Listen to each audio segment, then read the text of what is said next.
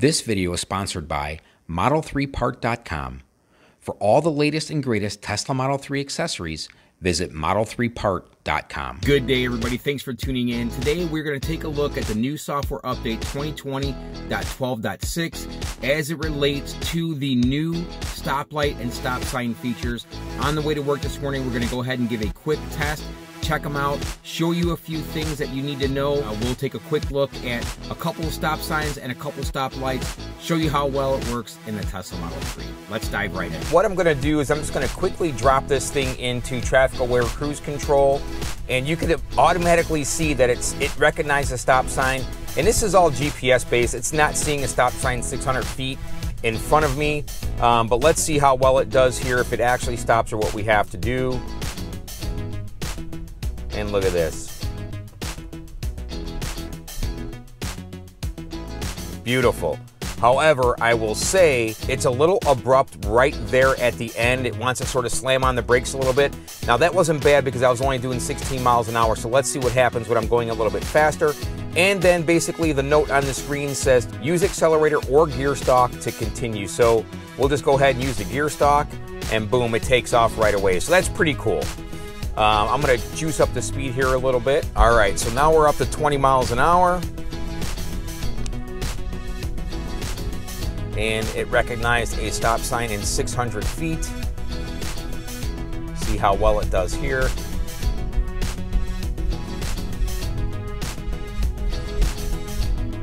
So yesterday when I was testing this out, it didn't work all that great. So we're going to see how it does today. And I understand that it is in beta. That was actually really good. So as I was saying, I know this is in beta, so there's some things that I want to discuss at the end of the video about the release notes that you should be aware of. So this time, I'm going to go ahead and hit the stalk to continue. Yeah, okay, don't know what it was doing there, but didn't really want to go through the intersection. All right, I'm going to crank it up here to 23 miles an hour. So this is just in my subdivision, folks. It's very slow, 25 mile an hour speed limit, and not a lot of traffic. So very safe to do this testing. So 200 feet, and yeah, pretty much slammed on the brake there. So again, we're going to go ahead and hit the stalk to accelerate. So the beta thing that I wanted to talk about at the end of the video is sort of important, because I think that's one thing that everybody has to understand is, you know, when Tesla releases software like this, yes, they do a lot of testing, but they push it out to the fleet to be able to gain a lot of information back so that they can enhance and improve that said feature over time. So just released out to the fleet. A lot of you should be getting this update very, very soon if you haven't already. And the more we use it, the more information we send back as we interact with it, the better it will become. So very, very cool to see this feature working. I don't know about you guys, but I didn't imagine that I would have a car that could do the things that this thing does in my lifetime anyway. Stopping at stoplights and stop signs. I mean, I guess if you think about it, watching the Jetsons, you know, 20 years back, or actually even more than that, you're like, oh, that's going to be cool, flying cars and everything. Well, this is sort of the Jetson of the auto industry right now. There's no one even close to doing what Tesla does, and it's just quite amazing. All right, so here we go, another stop sign. And I wish at like the 200-foot mark, it would start to slow down a little bit more so it didn't have to slam on the brakes. Very good. That one was actually perfect. It was very, very nice to the approach of the stop sign and stopped very, very smoothly. It wasn't abrupt at all. So very cool. One more stop sign here, and then we're going to have a couple of stop lights that we'll go through.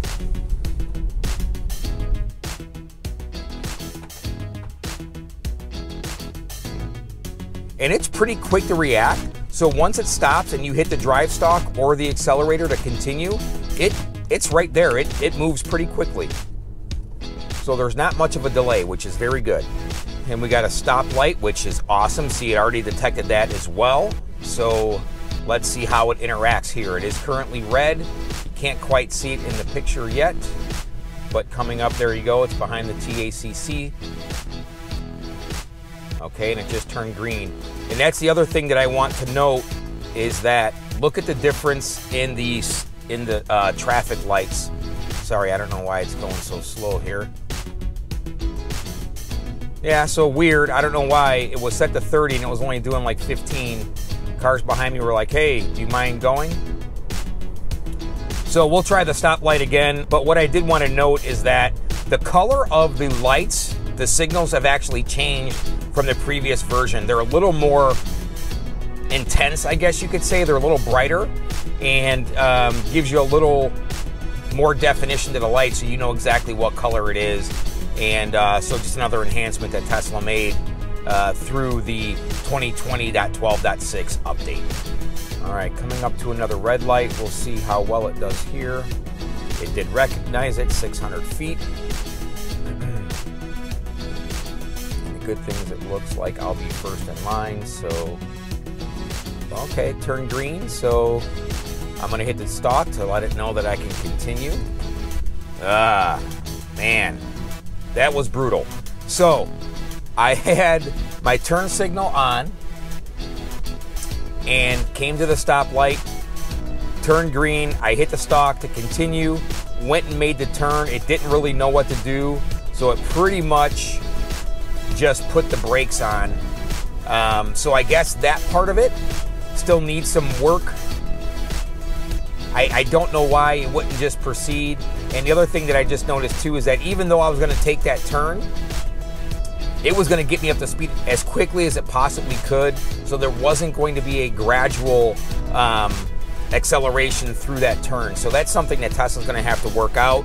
I think the feature is going to work great for now when you are going straight and not having to turn left or right at the stop sign, because it does a few goofy things as it relates to the acceleration from when you're stopped. So we'll have to take a couple more tests here and see how that works out. It's going to be interesting to see the next release or the next version as this continues to grow, and using autopilot, is it going to be able to make those turns left and right from a stop sign and from a stoplight? And I think that that's not too far off. I mean, this is a huge step for Tesla, and I think that the more we use it, the better it's going to become, and the more widely it'll be used as it gets better and better.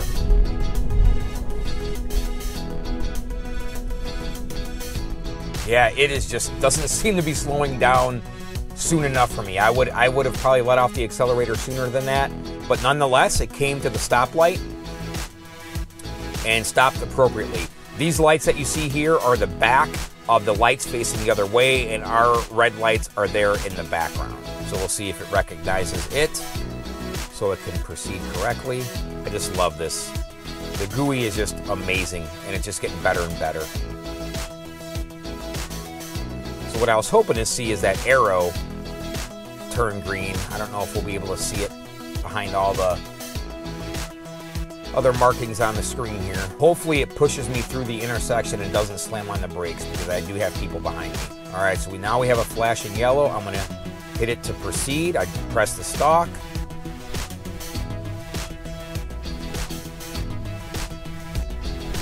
And we are off.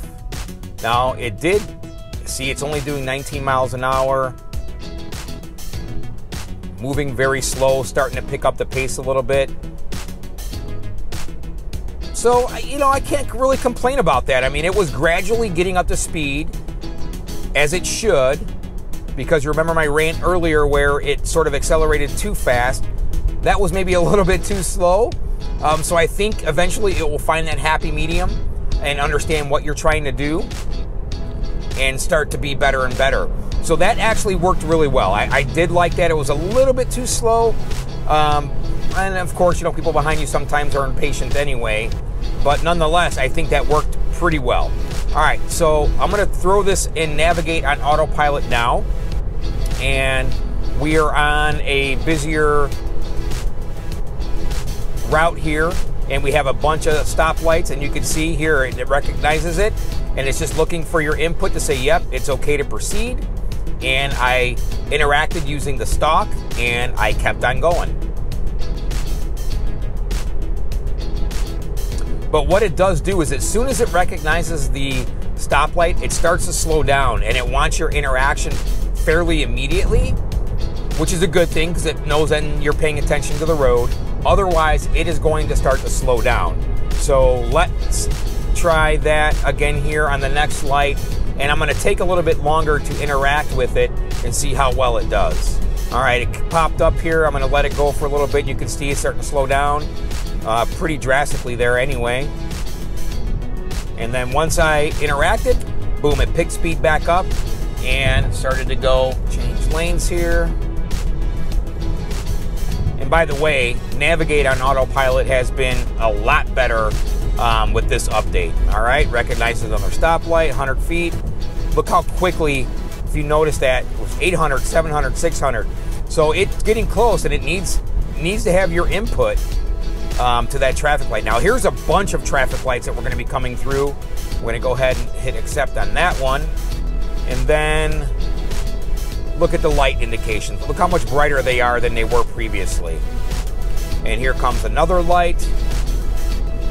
Go ahead, and this time I'm going to hit the accelerator, and boom, riding on through. Sorry if I'm talking a little bit fast, folks. These lights are coming up so quickly. And here's another light coming up. I'm going to hit the accelerator again. These are back to back to back. Another light. I didn't interact right away. It started to slow down even more.